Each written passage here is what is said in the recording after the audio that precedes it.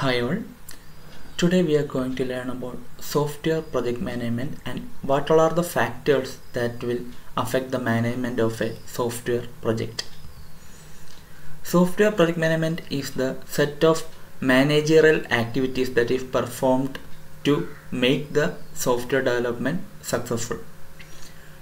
The four factors that will affect the management of a software development is people, product, process and projects. These are called as 4P's of software project management because all the four terms starts with the letter P. People means the persons who is associated with the development activities of a software project. They are the most important factor of a successful project. Mainly, software development is a people-centric activity. The success of the project is on the shoulders of the people who are involved in the development team. The second one is the product, which is ultimately the software to be built, and process is the set of framework activities and software engineering tasks to get the product. Project is all the works required to make the product a reality. So if we analyze this workflow, people perform various processes to produce a product. So ultimately people is responsible for the developed product, and all the works or tasks performed to make this product a reality is termed as project. First we will learn who all are the people associated with a software project. Usually there will be a senior manager who will define the business constraints or the business perspectives of a project being developed. The second category is the team manager or the team leader who will manage all the activities involved in a particular software development. As we all know that designers will design the database or graphical user interface or the algorithms that is required to solve a particular problem. Testers will verify and validate the developed product. Developers or programmers will implement the requirements in a suitable high-level programming language. And the customers or end users will do the acceptance testing and they will either receive or reject the product. So this is the various people associated with a software product. Next is the product. What do we want to deliver to the customer is termed as the product, or the end solution is the product. To develop a successful product, the product objectives and scope should be identified. Then the project manager should plan the various possible solutions or alternative solutions to do the particular problem, and after the proper analysis task, the project manager has to choose the best feasible solution that can be implemented.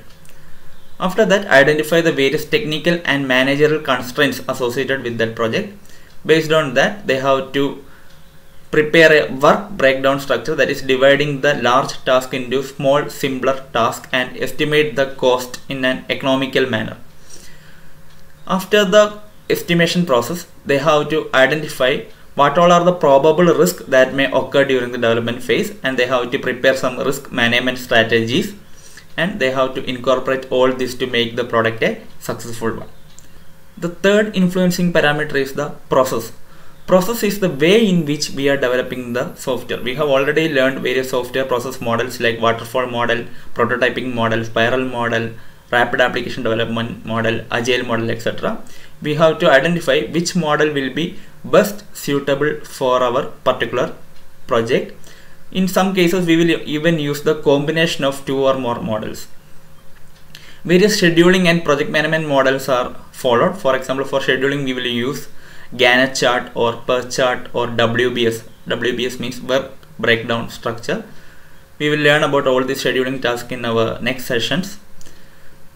There may be case tools, computer aided software engineering tools, which will automate the various development activities.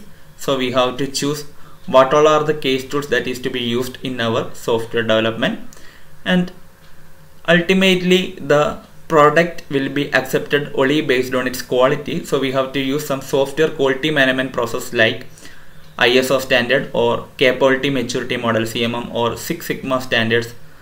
And the last one is the project, which is the series of all the activities and processes that we perform to make the product a successful one.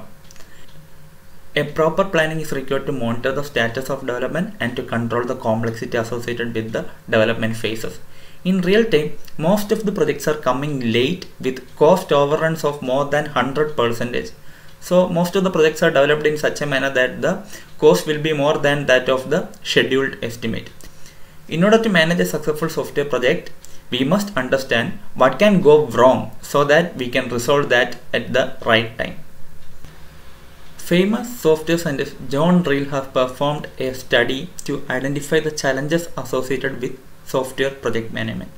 He has identified 10 signs that may lead the software in jeopardy. Software people don't understand their customer needs, or the product scope is poorly defined, or the changes are not managed properly. Change in the chosen technology may lead the software to failure. Business needs change. Unrealistic deadlines. Users are resistant to accept the new change. Project team lacks people with appropriate skills. Manager avoid the best practices and lessons that they learned from their experience. Sponsorship is lost, or the enough budget is not allotted to develop the product, etc. Reels have proposed a solution which is termed as 5-part common sense approach to resolve all these challenges. First one is start on the right foot. That is, use the right people or the skilled people with the right technology with proper planning to develop a software project. Second one is maintain momentum. Every software will begin with proper planning and proper design, but later on it may lose its momentum and it will lead to the failure. A project manager should give incentives to the people who is performing well, or to motivate the team members, etc. Third one is the track progress.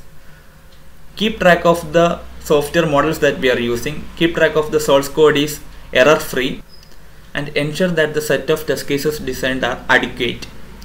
Fourth one is make smart decisions, like always keep the design strategies simple and flexible. And the last one is conduct a post-mortem analysis. That is, after the development of a particular software product, establish a mechanism for extracting the lessons that we learned from every project so that it can be used in the future projects having similar nature. So these are all the software project management strategies. Thank you.